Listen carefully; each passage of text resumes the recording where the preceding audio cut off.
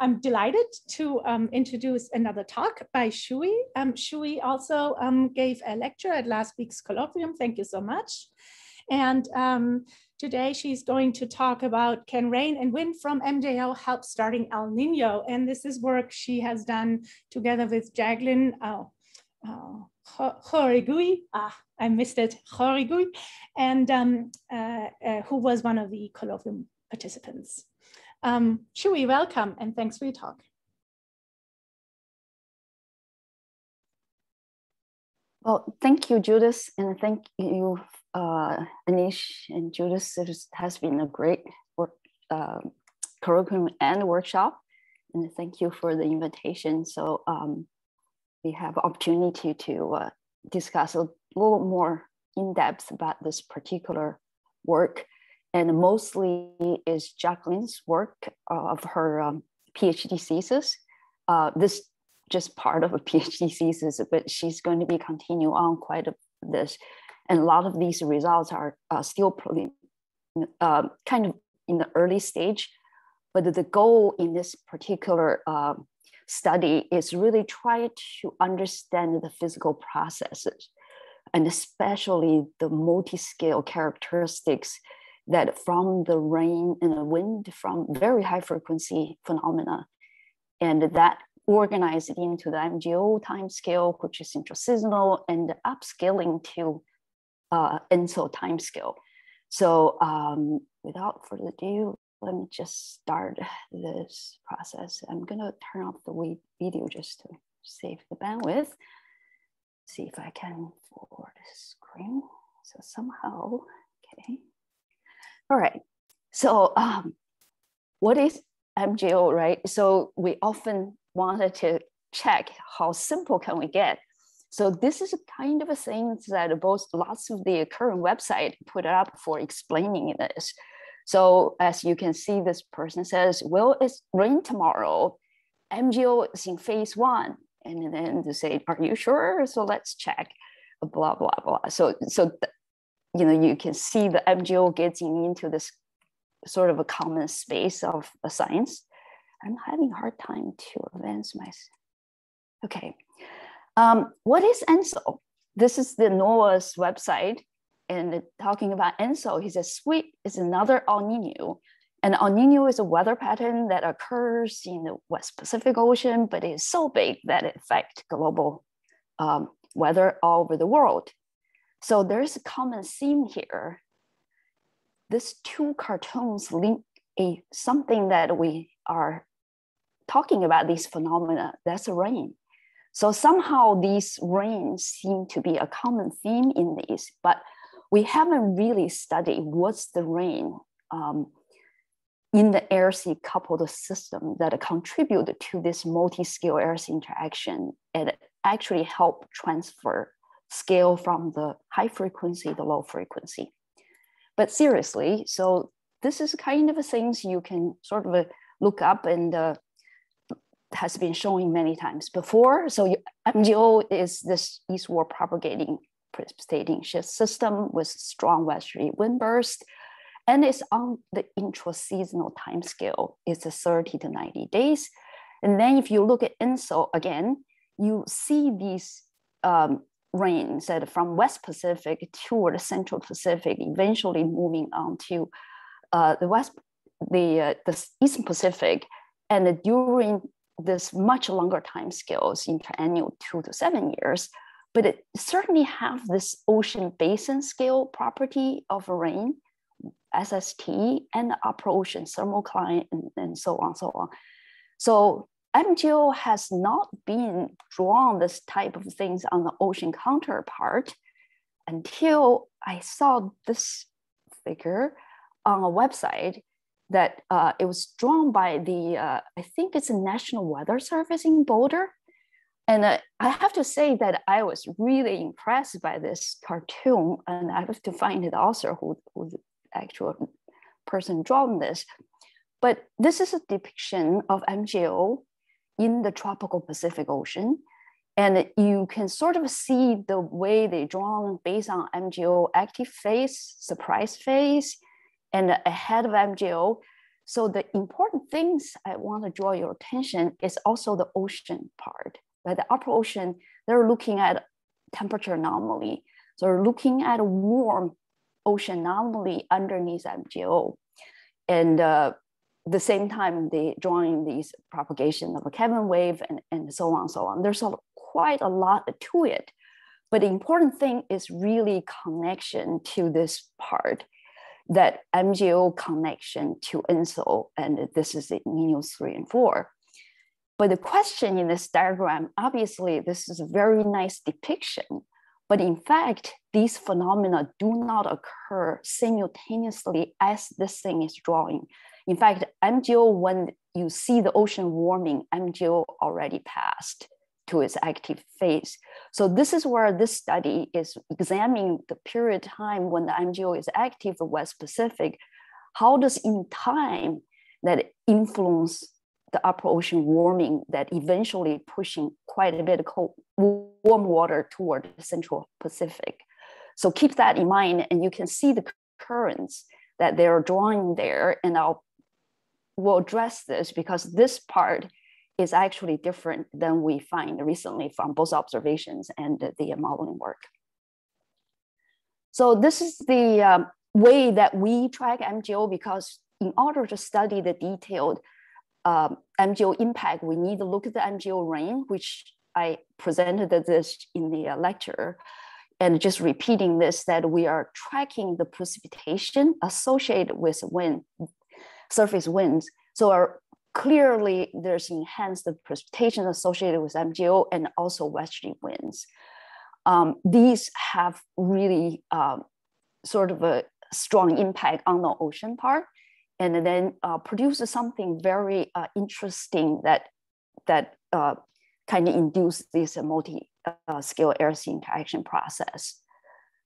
So using this method, this is based on observations.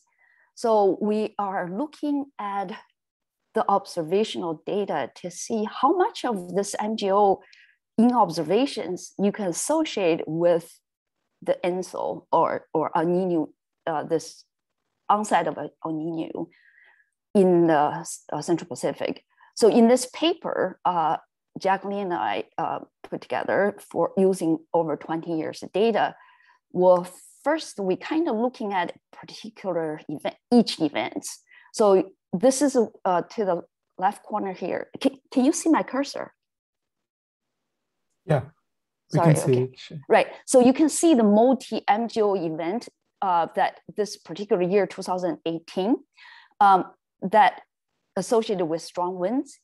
And it's this warming toward the Central Pacific. So basically this, we call it the warm pool eastward extension. It's a coincide with this turn of the La Nina to El Nino phase. So this is where we refer to as onset. So looking at this warming, maximum warming occurs after MJO. So that's really a key factor you should keep in mind. Then if you look at the 20 years data, that this 20 years, and then you can see the 6 El Nino event, right? It's all preceded by a very strong and a persistent MJO event marked by this red. We've done statistics in this particular paper and really convinced that MJO has quite to do with this eastward pushing of warm pool, which is this magenta color, and that's the actual SST compared to climatology. It really is significant. So a key finding in that, which remember I mentioned the timing of this. So if you look at MJO-induced warming in spatial space, then during the MJO, there's kind of warming there because certain process I'll get to in a second. And then you will see the Central Pacific warming is the largest. If you subtract the two, you get to see the projection of the MJO warming that getting into the ENSO, the Nino 3 and 4 space. So that really tells you the post-MJO warming is actually play a central role to this. So just quickly as review, the MJO-induced upper ocean dynamics both introduce the westerly wind bursts, induce the Kevin wave, which has been documented in the study a long time ago. And also a long time ago during Togo core, we actually observed the MJO-induced precipitation and wind can actually induce upper ocean barrier layer that actually kind of blocking the thermocline upwelling and the wind influence to the upper ocean that help the warming, and you get the maximize the surface solar heating during this phase. So this is all well-known effect. So then we start using a model, couple of model to examine the physical processes. So what is going on in terms of MJO and warming, right? So this particular model that we have coupled the atmosphere, which is WRF, and the ocean as ocean, it's a HICOM circulation model. That's our model domain. We have done experiment. I don't want to go through any of the details. So you can read these later on.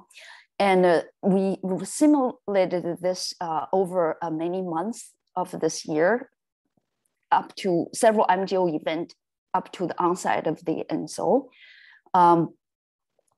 In this particular study, we actually conduct experiment. We want to know what's the influence of the precipitation and coupling to salinity that have impact on this particular mechanism that we're talking about here. So just quickly, if you look these period time that our couple model simulation of ocean temperature and the salinity, you will find this warm pool. This is the temperature. The warm pool has this eastward propagating properties, and is associated with the Kevin wave usually induce this steepening of thermocline. And if you look at the salinity, is clearly showing this the fresh pool propagating eastward, and this fresh pool actually contributed quite a bit to this barrier layer formation as well. So the again, there's a lot of details on the figure, so not to worry too much, except to say that these colors now is looking at the difference between the control simulation and the one we removed the precipitation and evaporation coupling. So clearly the impact of rain has a very large impact on the salinity, which means the fresh water and warming of the ocean.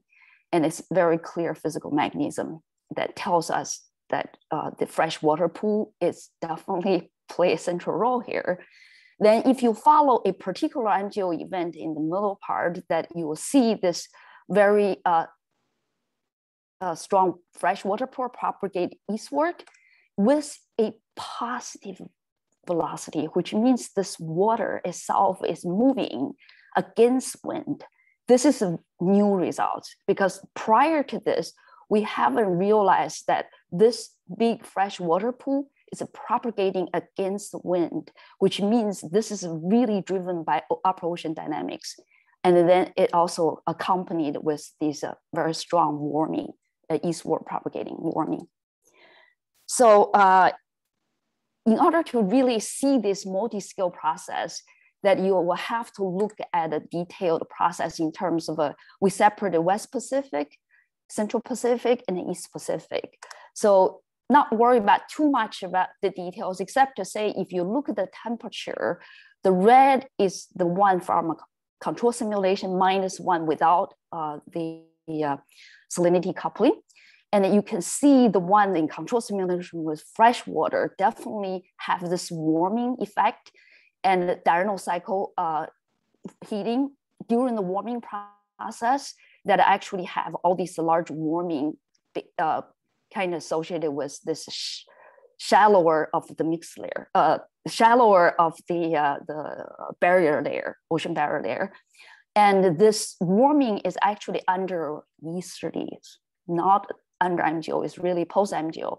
So if you look at the Central Pacific, East Pacific, that warming definitely occurs that the MJO didn't reach this far, but it's through the upper ocean process itself. So I don't think you can wrap up in 2 minutes or so. Sure, I hope so. Thank you. Let's not worry about this. All I want to tell you that we did a detailed budget calculation, try to figure out what's driving this, the currents, westerly currents against the wind, right? So basically, Jacqueline did all the calculations.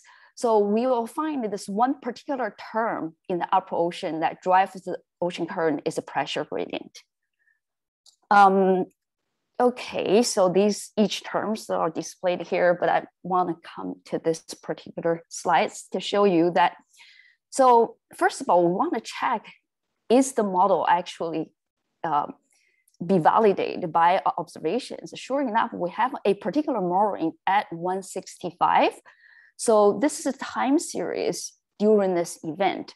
So basically, as you can see, we don't have a detailed measurements of fresh water, but enough to tell us this is freshening over this period of time and warming during this period of time. And very importantly, that there is observed jet, and this particular jet has very strong speed, this as a centimeter per second, which is very similar with what model is showing. And the model shows you the mechanism that is really driving through, not through wind stress or anything else, but the pressure gradient of the fresh water versus the salty water in that region. So, so basically, this has come to the summary of that. So the things I mentioned before. So from the Central Pacific, the West Pacific, we have these kind of a physical mechanism, rain-induced fresh water, and then this thing will propagate eastward. And during this time, the MJO kind of subsided, the precipitation part, but then under the easterly wind, this water part become very much on its own, moving eastward and driven by upper ocean dynamics. So during this time, as soon as we're moving the SSD gradient toward the Central Pacific, the trade winds start to relax. And then at a later stage, after months, several MJO events, you will see this, the warming over the region where the Nino started getting onset. So with that, and some of the results are summarized in some manuscripts that we've been writing. So in summary, I guess we answered that question. We did convince ourselves the rain and winds from the MJO can help start a El Nino event. So this, the coupling precipitation and evaporation and salinity, it really play a very, very important role for Earth system modeling people that I think you really want to make sure this part is resolved in the model. Then in combination of many things that we can, I guess I'll end the slideshow, right? I don't know. Sorry. Then the combination of the high frequency phenomena and then upper ocean dynamics, like deepening of a mixed layer and the shoaling of the barrier layer, all play a very important role after several weeks. And several events can accumulate over months to leading to the warming. So if we can do this well, then we believe MJO is a source of predictability, can really bridging the weather and climate from the high frequency to low frequency phenomena. So Jacqueline is going to be doing her future work using CSM2 to looking at a multi-year event. So thank you. That's all I have. Thanks very much, Shuyi. Thank you for this comprehensive talk. I learn something new each time I listen to it. So we have the first question from Hemi. Hemi, go ahead and unmute yourself. Yeah, Shuyi, thank you very much for the great talk. My question is about the MJO dipole structure. So the MJO in anomalous sense, it has also active and the suppressed phase, and suppressed phase may have the opposite wind direction and rain. So how does the suppressed phase play a role in this mechanism? Right, so that's a good question. So if you can think of MJO kind of always like preceded by a surprise phase, and also after MJO's surprise phase, right? So in fact, during that surprise phase is the most warming occur. So we call the post-MJO warming. And then that process is described in this particular study. So MJO surprise phase is very important in that way for Central Pacific, the West Pacific, Central Pacific, because that's time when we have a large warming. And the post-MJO surprise phase, the fresh water injected into ocean can stay alive by itself for another several weeks into months. So I do think that it's a part of this whole dynamic system. It's a part of the air interaction process that it has not been examined before. So it certainly has this important role. Thank you. Thanks. The other questions? So I had one, Judith. Sure. Thanks, Shuyi. A great talk. I was wondering about the 2014-15 failed El Nino versus 2015-16, where we had the big El Nino event. And was there this precipitation, evaporation, salinity coupling that actually happened in 2015-16 and did not happen in 2014-15 when we had the failed El Nino? I guess how important is this event for like the big El Nino events like the 97, 98 and the 82, 83? Yeah, that's an excellent question. And I don't think these sort of a totality of the ENSO El Nino event can be explained by one particular phenomenon either. So basically, if you can think of ENSO itself, it's a dynamic system, can exist on its own independently of MJO. MJO also exists, right? So independently, they are interacting in the real world. As we heard that, you know, sometimes model having problem is how to superimpose of the two dynamic system. So I do believe a lot of times we have a failed MJO, not a failed ENSO, not perhaps have something to do with this trigger mechanism. Right. So the large scale may be ready to go, but we're lacking of a trigger mechanism. And we sort of start looking at the high frequency phenomena, MJO, like several months before the ENSO onset, they do have a different frequency and intensity. So indication is that this trigger mechanism is very important, and how that two dynamic system interacting in time and space.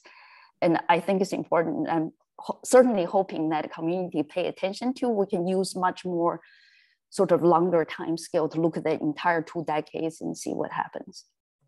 Great. Thanks. Thank you. Thanks so much, Shuyi. So now we're going to go to